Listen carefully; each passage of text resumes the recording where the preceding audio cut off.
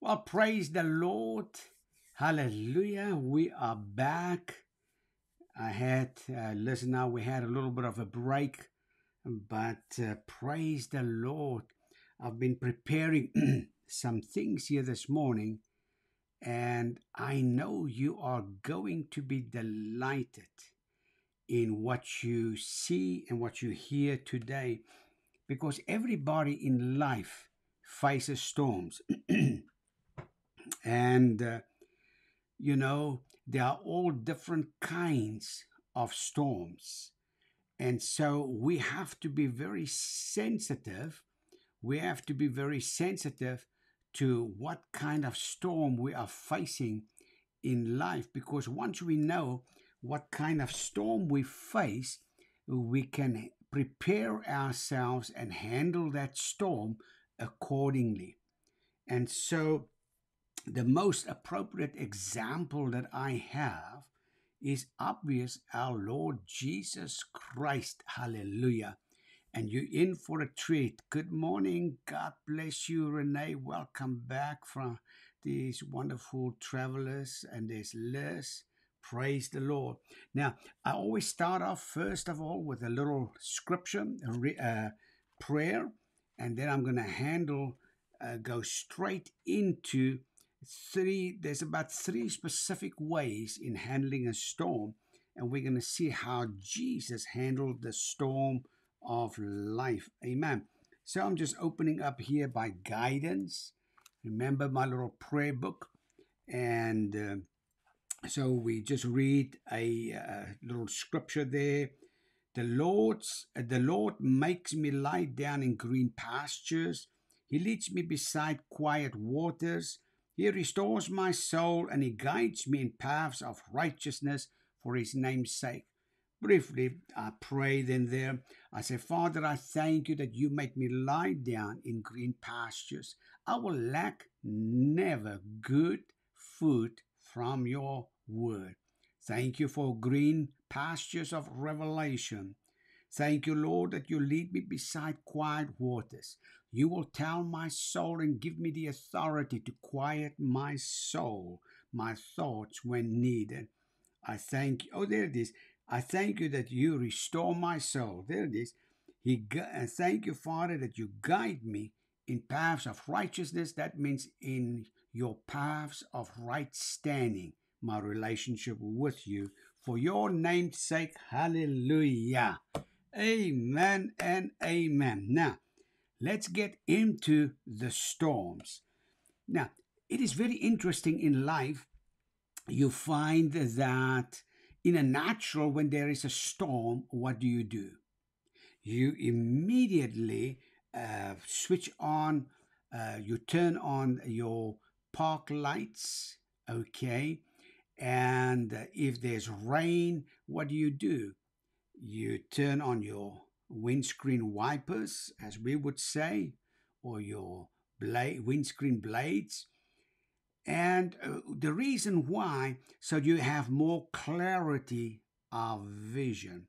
And if there's a lot of rain, then you're going to not drive on parks, but you're going to most probably put your lights on dim. And if there's a lot of mist, fog in the air, or precipitation, however, or even a little bit of snow, you're going to have your lights on bright. So it all depends on the measure of the storm. And likewise with the Word of God, we've got to get more revelation of the Word so that we do not just drive or walk in life with our park lights on. The more revelation you get from the Word of God, you can then take your park lights, put it perhaps on dims or on brights. And the more light that you can increase through your obedience in doing what God has told you, in doing what is right, that is right. The more you obey, the more you causing your your lights to go from dark to dim to bright, and sometimes people have got more lights on their vehicle, spotlights and what have you. Now, let's look at how to handle a storm. Okay, I want to bring up this picture on your screen today. Here you see a man in a boat and facing a storm by himself. You know, we can either decide we can handle the storm by ourselves, and we will have to work harder at the oars or rowing harder. And sometimes we begin to work so much harder at the storm that we actually forget who is really with us in a time or during the time of that storm. And I'm going to share with you, there's 2 or 3 powerful principles what to do in a storm. Now, look at this next picture here that I'm going to bring up. Okay. Let's get right into this. All right. There is the disciples. They in a very messy storm. Okay, let me just make a note here. Yep, I've got that. Okay, they're in a very messy situation. And I'm just going to turn there in Luke 8:22. And there's powerful principles here. You may have to make some notes. Very, very quick, sharp principles. The Bible says, now it happened, Luke 8:22. Now it happened that he got into a boat with his disciples. So Jesus is in your boat. This is your boat, your body. Jesus is inside of your boat. He's with you. He's inside of your boat. It happened on a certain day that he got into a boat with his disciples. And he said to them, let's cross over to the other side. What is God saying to you right now? I want you to cross over in your spiritual assignment from point A to point B. What is God saying to you? And whilst you're busy crossing over, hello, some storms are going to come against you. Watch this now. Luke 8:22. Let's cross over to the other side. They launched out, and as they sailed, he fell asleep. How about that? Jesus is asleep in this boat, and because he said, we're going to cross over to the other side. Jesus did not doubt his words. Jesus did not doubt one bit that he was going to get to the other side. Jesus just knew that he knew. He trusted the word of his Father, because the Son can only speak or do and say what he sees his Father doing in heaven. There's the first key.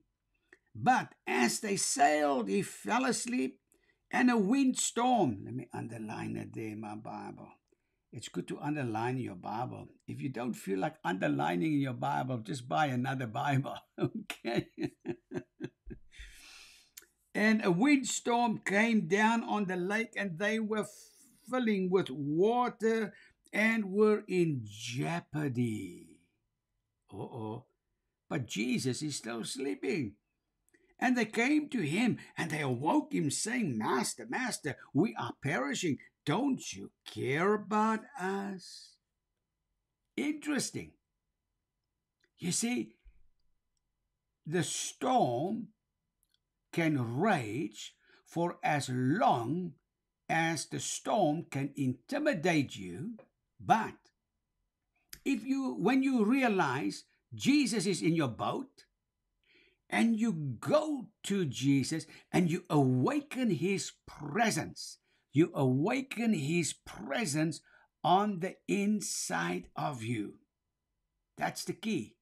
You've got to awaken the presence of Jesus on the inside of you. He's in your boat. You would expect Jesus knows exactly exactly at that moment what you're going through. Of course, he does. That's why he goes to sleep. He has his rest. He's in a position of rest. But the disciples were in a position of, God bless you, Sis Phyllis. God bless you. And God bless you, Andre. Hallelujah. We've got precious people watching here today. My Lizzie. I see there's a guy next to my Lizzie on a photo. I wonder who that man is. We must pray. And then Renee, hallelujah. Oh, with that little baby. I had the privilege of holding him. Yep. So let's get back here. So Jesus is in the boat. Storm rages. They're obeying Jesus' words. Let's cross over to the other side. Here it comes. Are you ready? When Jesus is in your boat, how awake is the presence of Jesus in the atmosphere or the realm of your mind where the storm actually takes place? They became anxious, the disciples. They were anxious. They were actually accusing Jesus, don't you care that we drown? And he ignored the accusation. He ignored anxiety and worries during a time of a storm. He turned his face to the storm. There's the key.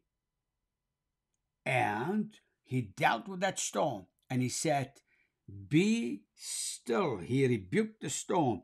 The Bible says he arose, rebuked the wind and the raging of the water, the wind and the waves that are beating, the waves of our emotions, the waves of our, thank you, Andre, preach with me, y'all.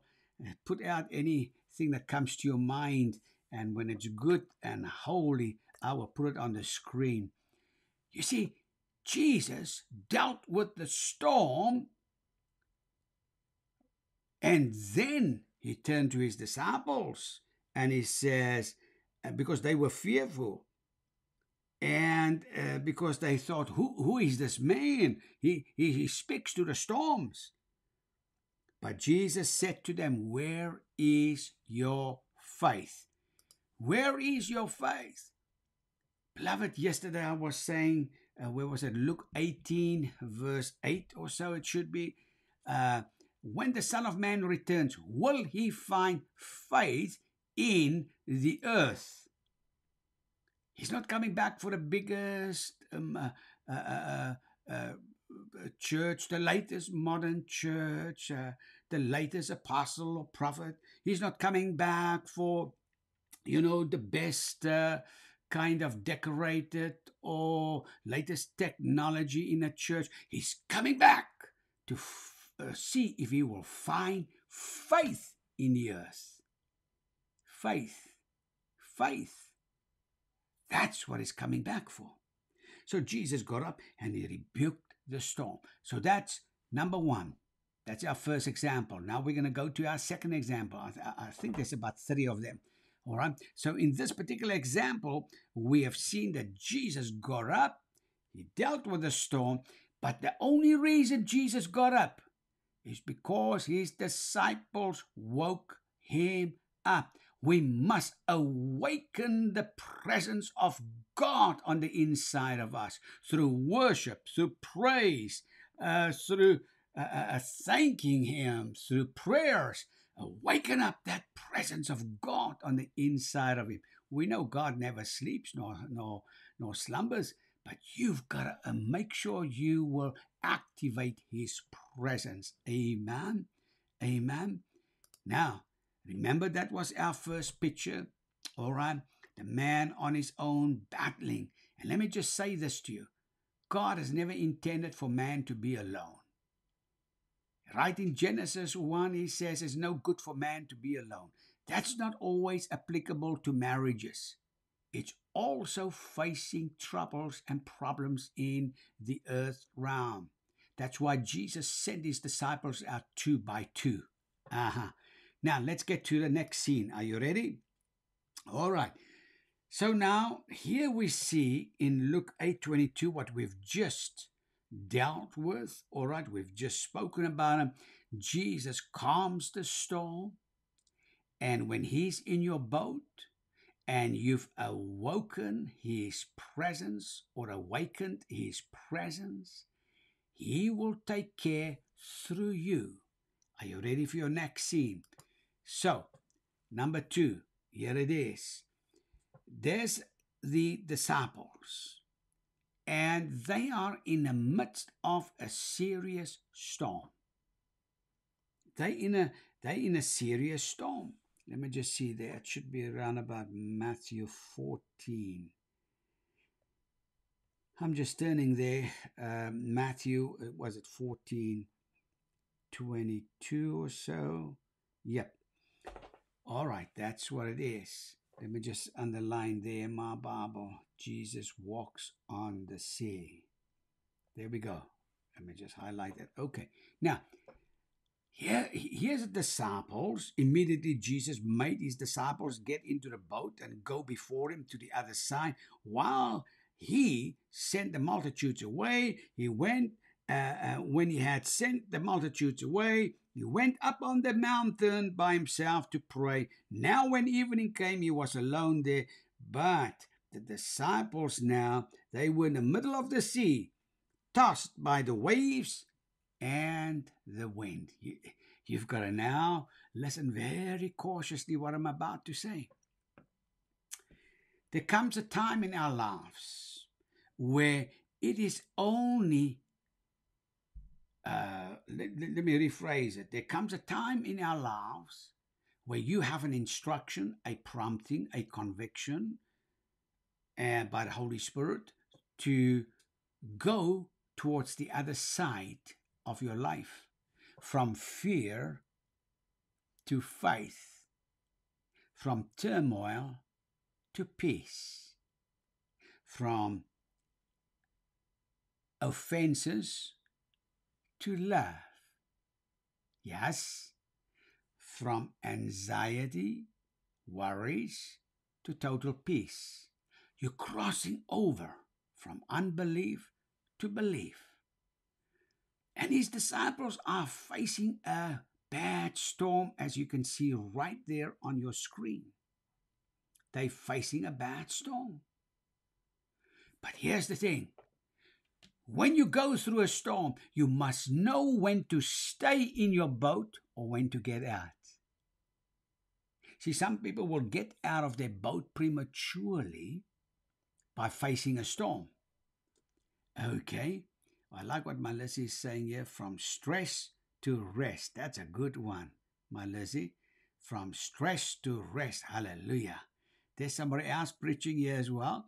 Going to the opposite side in life. Amen. Preach with me. Whatever you folk put down there that can help somebody else. Hallelujah. Now, watch this now.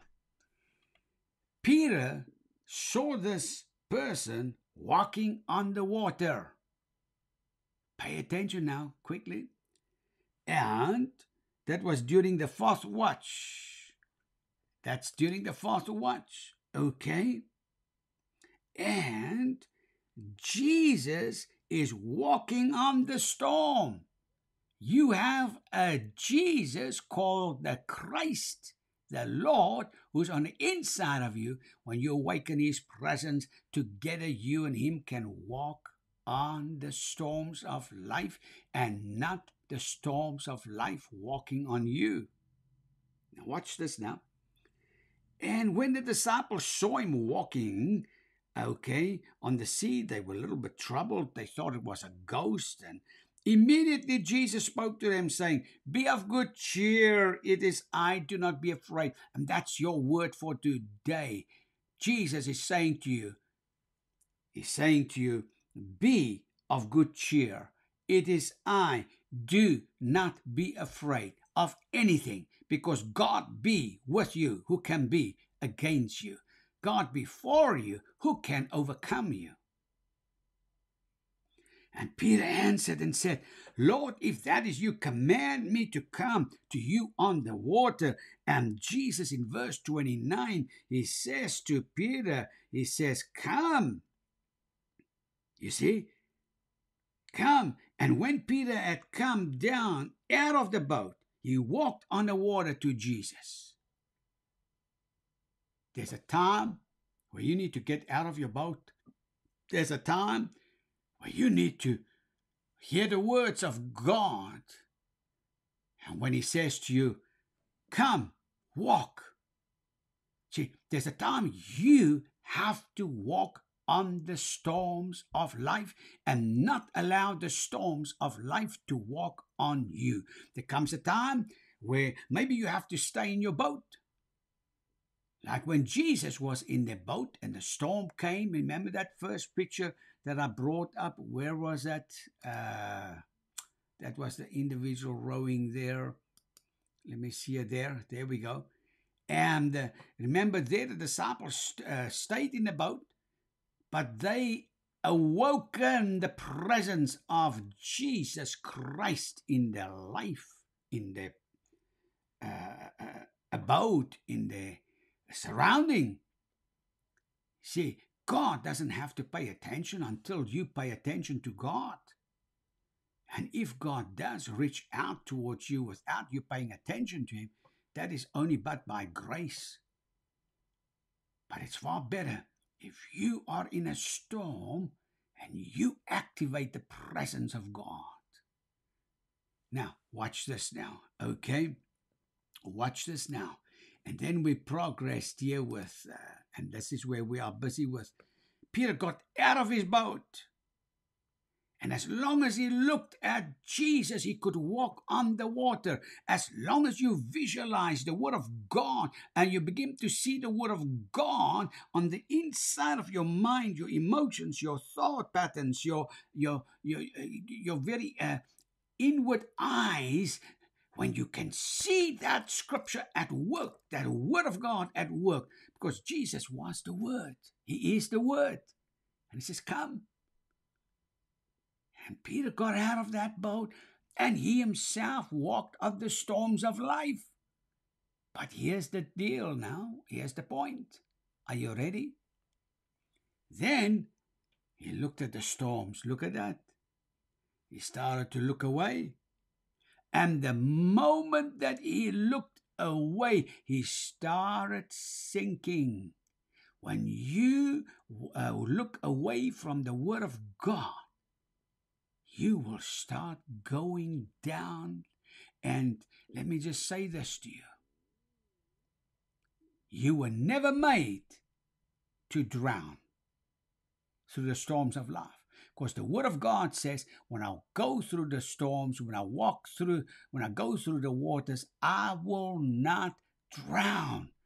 When I go through fiery trials, I will not burn. There's the prophet in the Word of God declares what God has told him. Said, when you, God bless you, Sharon, God bless you. Keep your eyes on Jesus, she says. Amen.